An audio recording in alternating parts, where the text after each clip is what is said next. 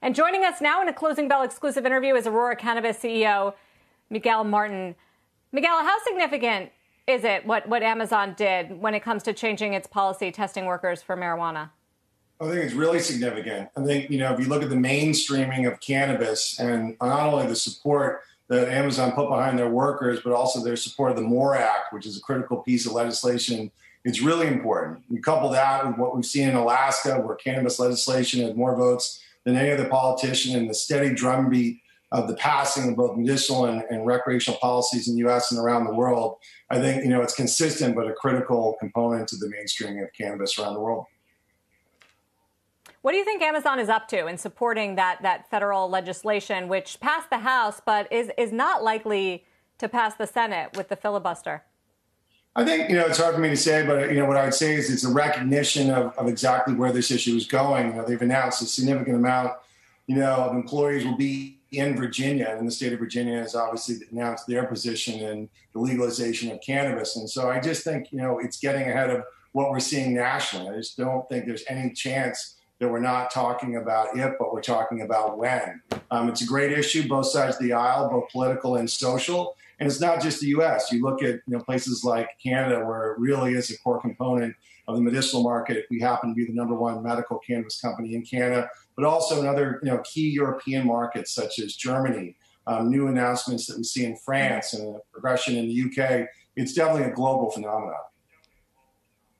So the question then is back to your company and other Canadian companies that, as you say, you're a leader in medical cannabis, but you've struggled, and some of the others have as well, in the Canadian market lately. Can a Canadian leader become a U.S. leader as the U.S. does open up legally for marijuana?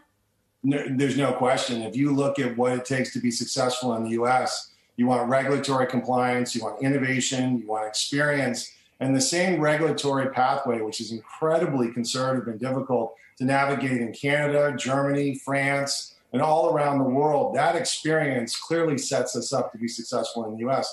The same companies like Aurora are being successful in country after country after country. And there's just not a scenario that that's not going to add value in the U.S. I strongly believe that there'll be a federal framework for cannabis. President Biden's been very consistent about decriminalization with a start in medical that benefits companies like Aurora. I fully expect the FDA, to find a role in regulating this category, and there's a strong correlation between what you'd see in Canada, manufacturing, packaging, sales, and marketing, to be a responsible manufacturer of cannabis, to what you see in the U.S. And we're one of the few companies that have demonstrated that regulatory adherence and compliance around the world.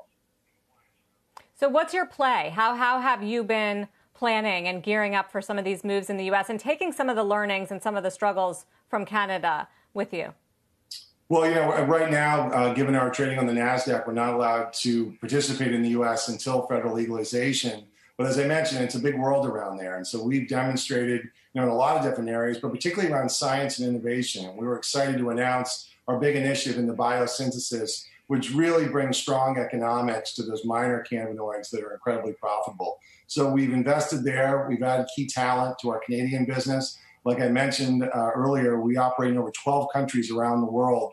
And so the evolution of connecting with consumers, innovation, regulatory compliance, and key products in all of those key markets benefits us at a time in which we can participate in the U.S. I expect that to be very soon, and there's no doubt the Canadian LPs will have a big role to play, in the U.S. cannabis business.